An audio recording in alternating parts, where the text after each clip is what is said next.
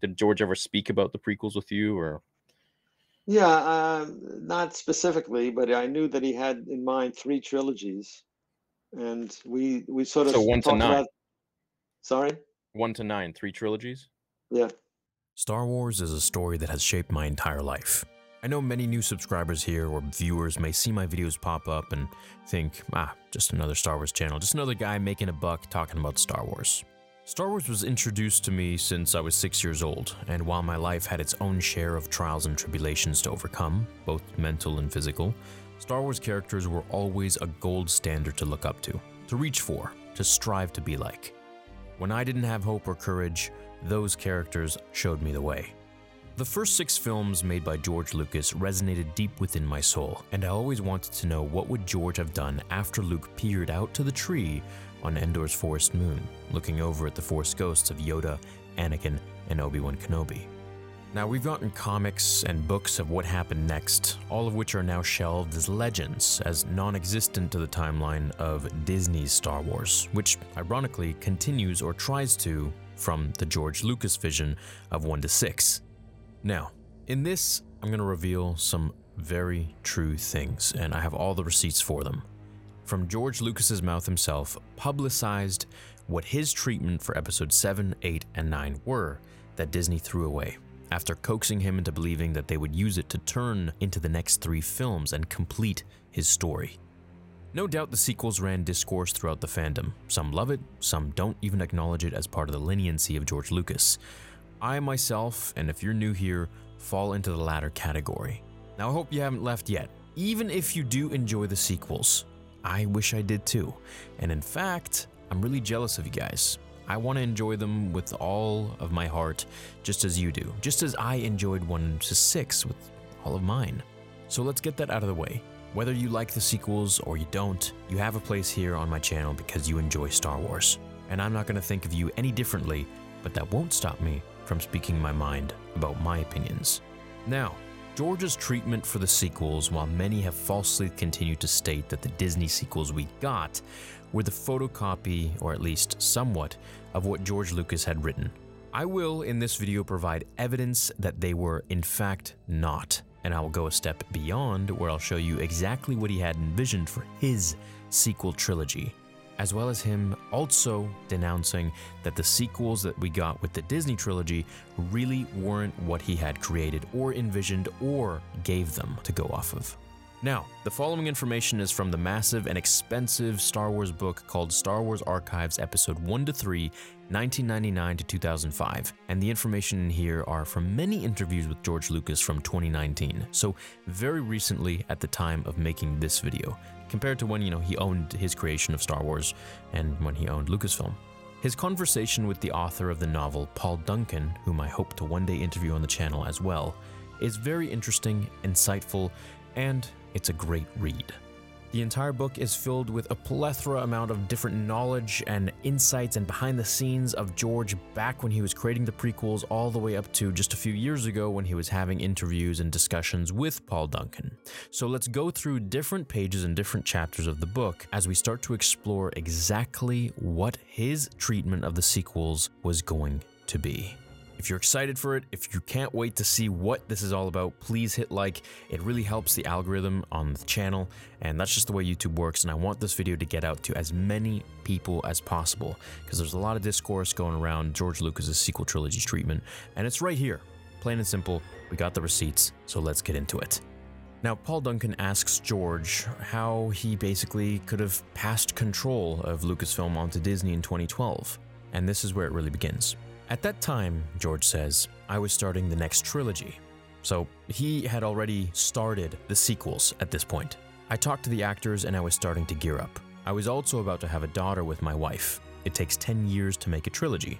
Episodes 1 to 3 took from 1995 to 2005. So if you started 2012, you'd finish 2022. I'd still be working on episode 9. In 2012, I was 69, so the question was, am I going to keep doing this for the rest of my life? Do I want to go through this again? Finally, I decided I'd rather raise my daughter and enjoy life for a while.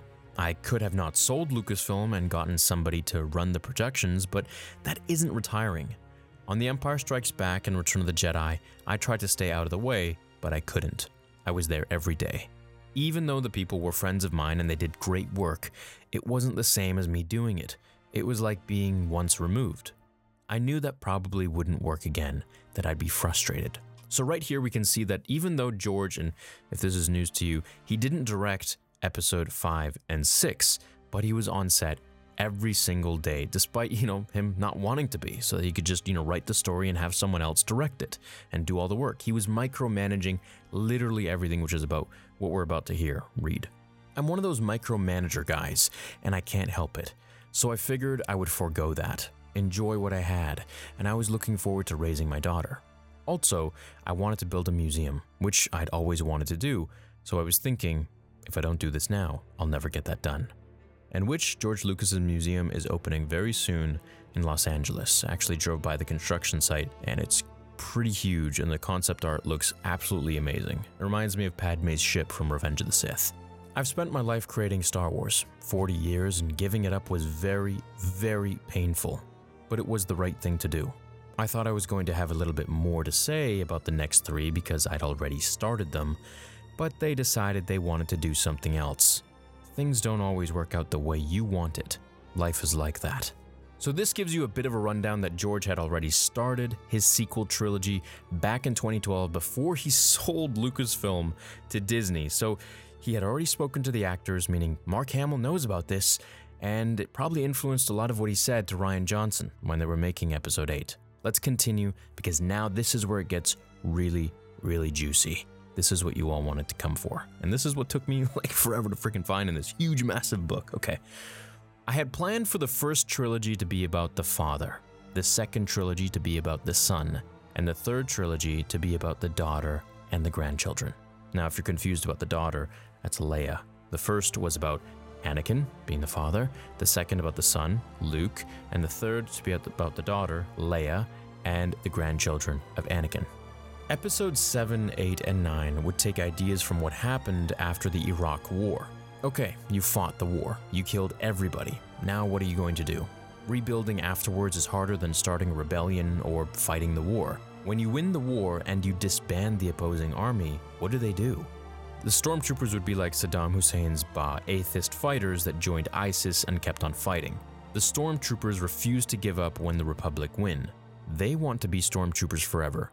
So they go to a far corner of the galaxy, start their own country and their own rebellion.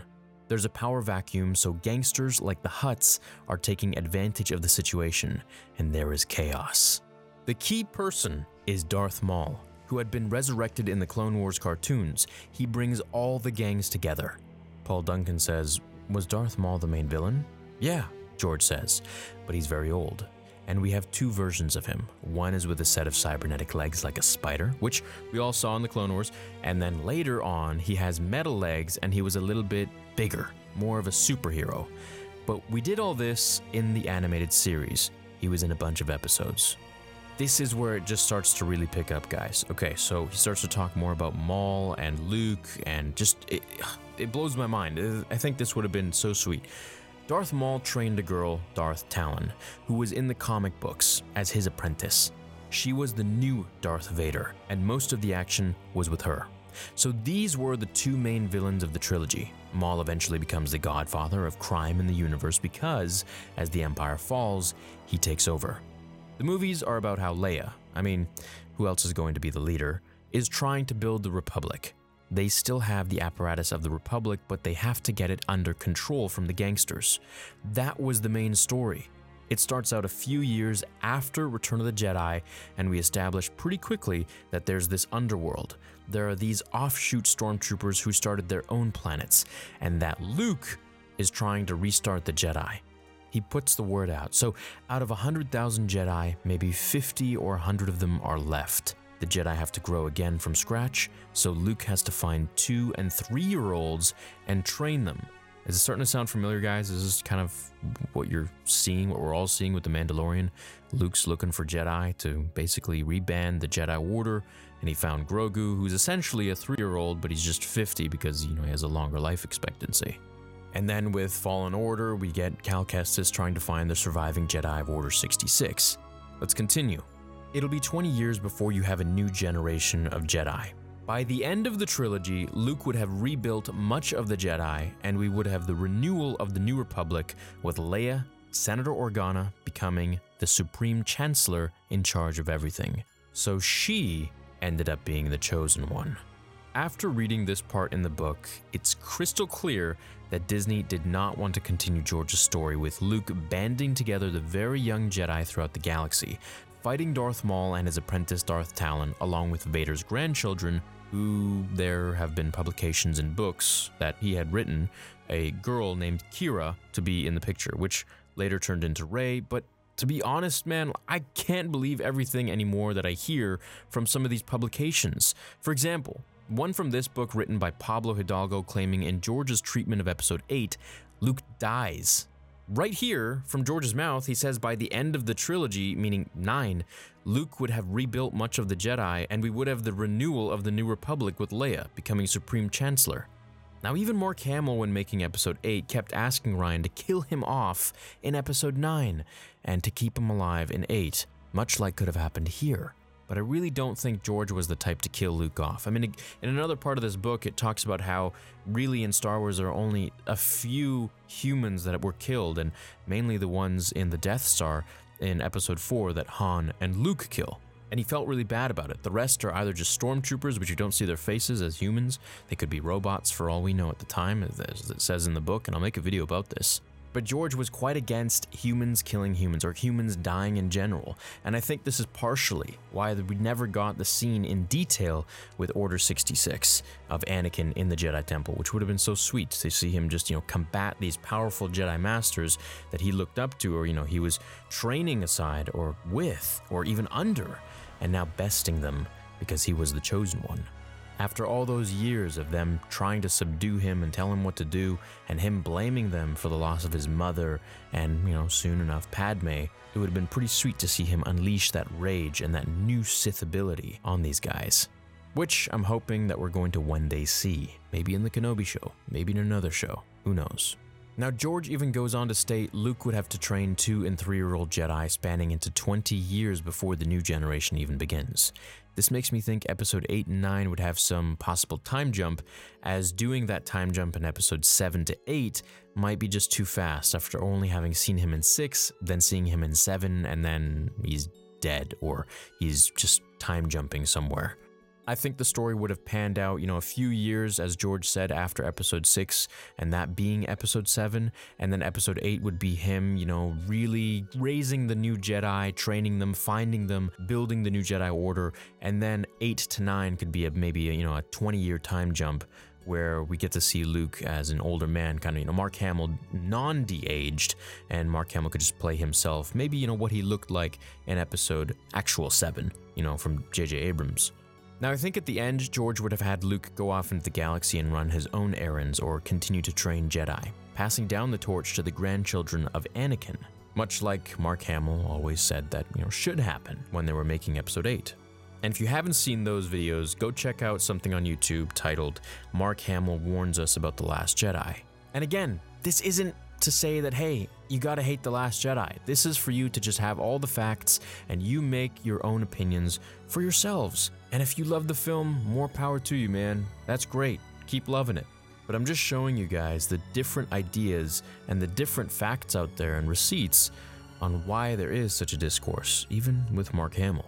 And hopefully this puts the nail in the coffin that George Lucas's sequel trilogy was not anything compared to what we got with the Disney sequel trilogy. Now, Leia and Han's son or daughter, much like in Legends, could have been, the grandchildren of Anakin, or if Luke had continued with Legends himself in here, maybe he had a kid with Mara Jade or something like that. They could have written anything at that point. But the point is that we would have gotten the grandchildren of Anakin being Han and Leia's kids. Which, again, we did get partially in the Disney sequel trilogy. It just took a completely different turn. And sadly, there wasn't any sort of a linear storyline there. It was just passed off from JJ to Rian to JJ, and it was just sort of a measuring contest as to who can do what with each story, and, it was just very loosely written. And I don't blame the writers. I blame the people, who was basically in charge of the whole matter, in charge of the story group, in charge of handling this whole thing with respect. But it was unfortunate that we didn't get this treatment, because I think it would have A, sold a lot more tickets for Disney, and B, I think it would have been much cooler and made a lot more sense. Darth Maul was very much becoming the leader of the crime world in the Clone Wars, and then developed that arc with Dave Filoni's writing, most likely influenced by George's foreseeing of his character ruling the underworld of the galaxy. I will have a video out tomorrow explaining Crimson Dawn in detail for you, as I think this is where George was going with all of it from Maul's perspective. As for Darth Talon, the idea of having a crazy powerful female character to take Vader's place would have been not only refreshing, but brought a lot of Legends material to light. And that leads to a whole nother rabbit hole that I think would have been pretty sweet. To me, this all just sounds like what they're doing in The Mandalorian, if I'm gonna be frank, or if I'm gonna be George. I'm not surprised in the least at all. So with Dave and John running the show and George Lucas having been on the set, I can only kind of imagine or hope that the private conversations the three had together were pretty sweet. I can see John sitting down with George and Dave next to him saying, "All right, so what's the deal? Tell me your sequel trilogy treatment. What was going to really happen in your mind?" And then a lengthy discussion about this treatment would be explored, like the three best friends talking about Star Wars fanfictions, like kind of, we all do in our personal lives. I think Luke coming back in The Mandalorian, having heard Grogu's call on the Seeing Stone, is just an echo of what George had said right here with this treatment, that Luke will have to train 2- and 3-year-olds and span 20 years into the next generation of Jedi, which is pretty much the same timeline between what we see in The Mandalorian and then Episode 7. So things are starting to add up here, and I think it could lead into possibly an echo of this treatment, at least between 6 and 7 for The Mandalorian. Now, what I also think is happening with the book of Boba, which is very interesting, don't sleep on that one, is that it's leading us into this underworld that George wanted to highlight here. He also wanted to highlight this in the game 1313, which got canceled by Disney, and also in the Underworld show, which was supposed to, rumored, to have explained why Palpatine turned to the dark side so badly. And it was actually because of a woman. She broke his heart, and he became even more and more evil. But that's just a rumor. That's just from someone who worked at Lucasfilm, and that was written online somewhere. I don't remember who said it, but he said he saw the original script, and that's basically what was supposed to happen, which I think is so ridiculous. I think that just makes Palpatine too human, and his whole power coming from a bad breakup, that's kind of comical, but it is what it is. I'm glad we didn't get that. So we may get a variation of George Lucas's sequel trilogy with The Mandalorian, just not the way it was originally intended. I think it'll have story elements and ideas from George's sequel treatment, but the characters will shift a bit, like Darth Maul, being Boba Fett now, possibly. Maul coming back is impossible, as he's been killed already by Obi-Wan, twice, and then resurrecting him for the second time would be just weird. Boba will be the Maul who will rule the underworld, and I think it could bring us into touch with Darth Talon. I still think very much that she could have a hand in all of this, with her demise or story either ending before Disney's Episode 7, or her being locked up during their time, only to break free or to be broken out of jail after Episode 9. Either way, I think with Filoni and Favreau behind The Mandalorian, behind Book of Boba, Obi-Wan, Rangers, and more to come, there's really no telling what we're going to see, but I imagine it will be the closest thing to George Lucas's Star Wars that we will ever get again. Thanks so much for watching this video. Please let me know what you think of George's treatment. This is from the horse's mouth, guys. I'm not making this up. This is in a publication. It's in a massive, massive Star Wars book. There's also Star Wars Archives by Paul Duncan, episodes 4 to 6, and I'm gonna be going through all of those as well. I have the book. They're just huge. They're massive books, and I can't wait to go through them. So to get this one, I got it online. I got it on Amazon, and it took actually a couple months to arrive. I think it came from Ireland, and I had to buy it. I think it was used or new. No, actually, I think it was new. Well, for the price, I hope it was new. But it took a long time, so these books seem to be a little bit difficult to get, but I believe there is going to be an updated version or rendition of them, so you guys can look out for that, or a more concise version of them. So check that out. if you guys want this book, it is a bit pricey, but it's really worth it. It's got so much information, so much cool stuff, so much original concept art that I have never seen before. You can't find this stuff online. So you can go check that out if you like. Let me know what you think of his original treatment for the sequels. And if you still enjoy the Disney sequels, more power to you. I love you. I appreciate you all. Thank you for watching this video with me. And please let me know what you think down below. Find me on Spotify, Twitter, Instagram. You guys have been killing it on the Spotify podcast, and you've been killing it on the website. I'm going to give you guys some exclusive stuff coming soon for the website forums. You guys have been blowing it up, so I really appreciate it. And I will see you guys in the next episode of Star Wars Theory. Until then, remember, the Force will be with you always.